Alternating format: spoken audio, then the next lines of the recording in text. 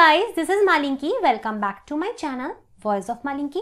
Today we will talk about fate map of cheek. And if you are new in my channel, please subscribe my channel. And if you like my video, please do like, comment and share my video.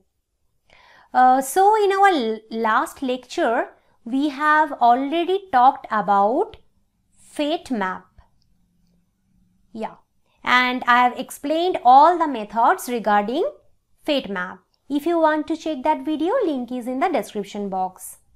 And in our previous lecture, we have also talked about gastrulation in cheek. Please go through that lecture to understand the cheek embryology fully. Link is in the description box. In this video, I have explained about epiblast cells. Okay. And now we will talk about fate map in cheek. So recent studies with cell adhesion molecules, it has become possible to construct the fate map of cheek embryo. So this is the embryo. Here we have epiblast cells and this is the yolk. Now epiblast cells form all the three germ layers of the embryo, like ectoderm, mesoderm and endoderm.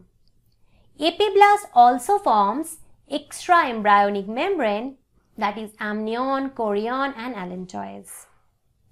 Cells of the epiblast are organized around the notochord and nervous system.